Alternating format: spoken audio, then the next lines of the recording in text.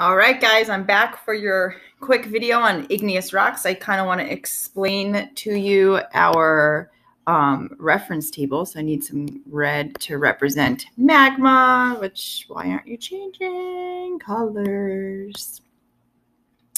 All right, whatever, I can't get it to change. So we have extrusive rocks. So think exit. These rocks are volcanic, so they form on the surface of the earth. I'm just going to divide it right there. So all of these rocks up here are extrusive. They form when lava, which is liquid rock, solidifies on the surface of the earth. Intrusive means in the ground. So your intrusive rocks are these down here, and you'll notice that diabase can be either or. It depends on where it forms. Okay, so intrusive, you have to remember the interior of the earth is very hot. So these rocks will take forever to cool. So they take forever to cool. So that means as they're cooling, those crystals have a long time to grow and become larger. So any of our intrusive rocks will have very large crystals. Okay, extrusive, they cool instantly, like on the surface of the earth. And I wouldn't say instantly, but they cool rapidly on the surface of the earth. So they will have smaller crystals. There are some rocks like obsidian that cools actually instantly, where you won't even have any crystals, and because they cool too quick. You also have the word vesicular, which means gas pockets. So as these rocks are forming, the lava might have some minerals in it that actually have gas that pop. So as it cools, it pops and forms these holes where the gases used to be, kind of like, I'm trying to think, like, if you have like silly putty. I don't know if you ever played with silly putty before, and there's gas or air in the silly putty as you're rolling it up and you hear it pop. Okay, or Rice Krispie treats, as there's popping because there was gas pockets in there. I'm just trying to think of some ideas off the top of my head, so sorry if I went off topic there. Also need to know is the characteristics here are very helpful. So we have, we'll split this chart down in half, and maybe Mrs. Pernod should use a different color. Split this chart down in half. Okay, if you are on the left side of this chart, you'll notice you're light in color, you're lower in density, and you are known as felsic minerals, which are rich in silicon and aluminum, so the lighter in color, your elements lighter in color. If you are on this side, you'll notice you're darker, you're higher in density, and you're known as mafic. So you have elements that are rich in iron and magnesium, the darker color ones. So if I want to know the minerals in granite, notice granite starts here and ends here. I draw a line straight down, and granite can have any or all of these minerals here. So granite could have potassium feldspar, quartz, plagioclase feldspar, biotite, amphibole, but you'll notice that granite would mostly have more quartz and potassium feldspar. And those are going to be your lighter color minerals. So quartz is usually white or pink, and potassium feldspar is usually a pinkish mineral. So quartz is going to have a lot of light color rocks in it. If you're like, hey, wait a second, my parents have a quartz countertop, or I'm sorry, granite countertop, and it's not light. Well, actually then your parents probably have a gabbro.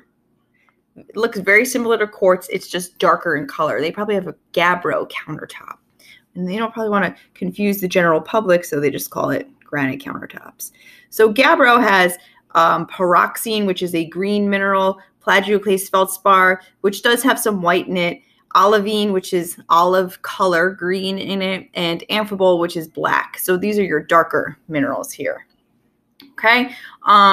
You'll notice obsidian is on the left side, where it's lighter in color, lower in density. When obsidian forms, there's actually some abnormalities to it. So the silicon goes through like a deformation and turns it black. So obsidian, you've probably seen it before. It's a black glass colored rock, but it is on the left side because it is low in density and its composition is mostly silicon in it. Okay, so some textures that you're going to see. Obsidian is glassy. You can have vesicular rocks.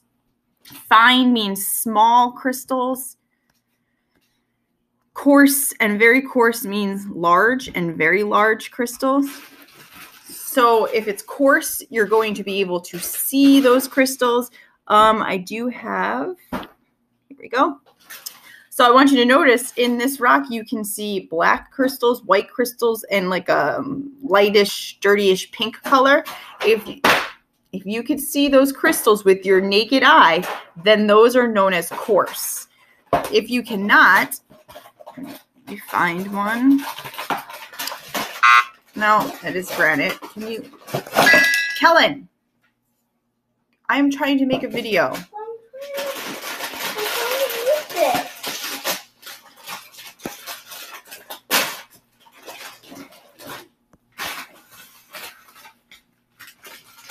I'm trying to go back. I just wanted to pick,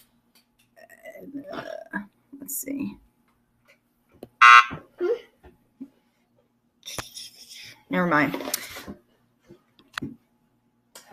Are these chocolate telegrams? And the basalt here, I just want to show you, basalt is like a blackish rock. You can't see the other crystals in basalt. It's the second rock here. You can't see the other crystals in there. So we would call those fine.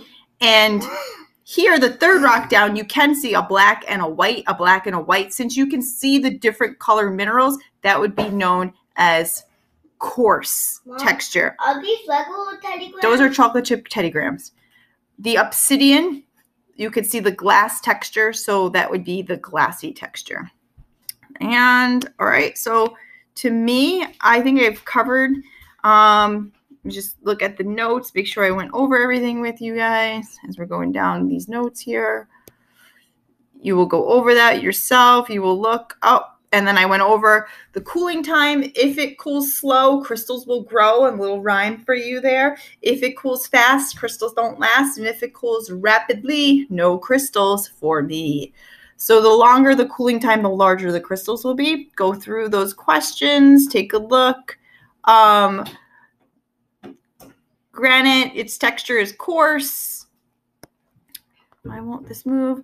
Coarse meaning larger crystals can see with the naked eye. Fine meaning small crystals can't see with the naked eye. Glassy, no, there are no crystals, so we say non-crystalline. And vesicular will have gas pockets. So go through that.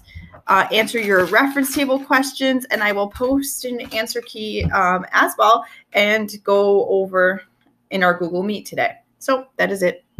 Have a great day. See you later.